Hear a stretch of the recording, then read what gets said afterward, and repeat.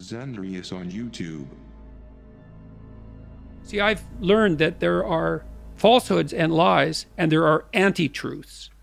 And an anti-truth is something that's so preposterous that you couldn't make a claim that's more opposite to the truth. You know, 1 year later, Kyiv stands, and Ukraine stands. Democracy stands. Whatever you think of the war in Ukraine, it is pretty clear that Zelensky has no interest in freedom and democracy. In fact, Zelensky is far closer to Lenin than to George Washington. They have said, hey, Ukraine is a thriving democracy, and Zelensky is this hero that is protecting this democracy, which is why Biden says we'll do everything within our power to support him. And, oh, by the way, we're going to send almost $100 billion of American taxpayer dollars to go and support this defense of democracy. But when you actually look at what Zelensky's democracy is, you see no freedom of the press. He has shut down any media that he does not control, his government does not control. He has gotten political opposition arrested, made sure that that's happened. As you mentioned, he shut down the biggest Ukraine church in the country. And I found this quote today. He has actually threatened to punish, quote, any Christian caught worshiping in unapproved ways. So this is the democracy that they are saying, well, we need all of your money, our money, taxpayer dollars to go and defend. This is their shining example of democracy. It's no surprise then when we look at what's happening here at home, Tucker, and it's no surprise how we see the political and power elite so easily and willing to undermine our own democracy, undermine our own freedoms, abusing their power to achieve their own political interests because they look to Zelensky's democracy and they see a reflection and an opportunity for themselves. He is a dictator. He is a dangerous authoritarian who has used $100 billion in U.S. tax dollars to erect a one-party police state in Ukraine. And that's not an overstatement. Over the past year, Zelensky has banned opposition parties. He shut down critical media by force. He's arrested his political opponents. He has sent soldiers into churches. Zelensky's secret police have raided monasteries across Ukraine, even a convent full of nuns, and arrested dozens of priests for no justifiable reason whatsoever and in clear violation of the Ukrainian constitution, which no longer matters. And in the face of this, the Biden administration has said nothing, not one word. Instead, they just continue to push to send Zelensky more tax dollars. So naturally, Zelensky has become much bolder. Why wouldn't he?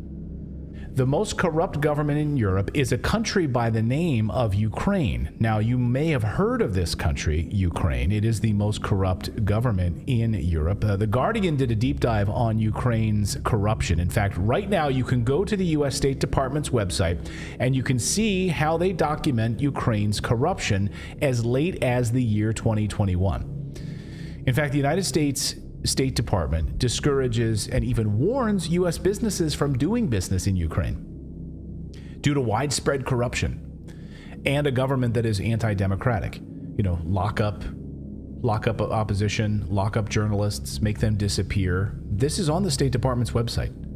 It has been for years, actually. The U.S. State Department in 2021 detailed how the Ukrainian government has a history of making people disappear at the hand of their secret police. So we were shocked. We were shocked to learn overnight that there was gambling going on inside this establishment, that the corruption in Ukraine is even worse than ever. The Ukrainian government confirmed the resignation of multiple high-ranking Ukrainian officials caught in a massive corruption scheme. This is being called the largest mass resignation and corruption scandal since the Russian invasion began. So far, over a dozen high-ranking Ukrainian officials have quit their posts after it was revealed that they were stealing U.S. aid money. The official narrative on this whole war, it's just like it makes no sense. And again, like I said, remember, the same people who are pushing this are the ones who are telling you Saddam Hussein had weapons of mass destruction and stuff. The word they use over and over and over again, Joe Biden, Kamala Harris, Hillary Clinton, all of them, unprovoked.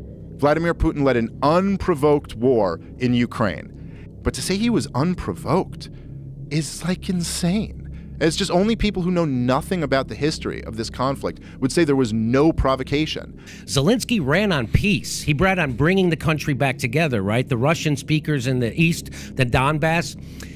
but he didn't do it. So why? Because he got threatened by NATO and the ultra-right in Ukraine.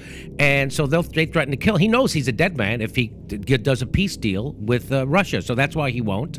And when they had a peace deal in March, and that's when Boris Johnson from the UK flew there and said, hey, you don't do this. And he killed the peace deal. So Russia is the one that wants peace in this deal, and Ukraine and NATO do not. They want to bleed Russia economically, and that's why they blew up the Nord Stream 2 pipeline. There was a peace agreement in 2014. The CIA helped overthrow the Ukraine government, and then the people in the Donbass didn't want to go along with this coup government, right? Because the leader of Ukraine wanted to be friendlier economically with Russia instead of join like the European Union.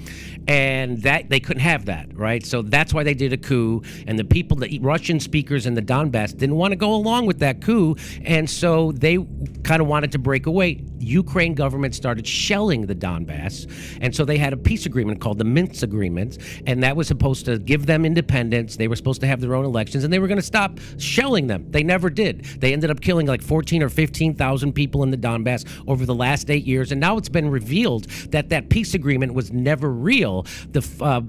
Merkel, the former prime minister of Germany, just admitted that the only reason they did that peace agreement was to give Ukraine enough time to build up its military, so when they finally did provoke an invasion, which is what they did, that they would have a military ready to fight Russia. And so people don't know this is what happened. And so they just think that one day Putin woke up and said, I want to go invade Ukraine because I'm a maniac. And they think that he's the bad guy. They think that he's acting rationally. We always knew he would do this. In fact, we were counting on him doing this. That's why we did what we did. And they don't know that Ukraine ramped up their bombing right before the war started last year. They doubled their bombing. They were really trying to provoke it, and they did. They provoked it. And the Russia would rather have a peace agreement. The rest of the world would rather have a peace agreement. Not NATO, not Joe Biden, not the military-industrial complex. And so that's where we are. The United States are the world's terrorists.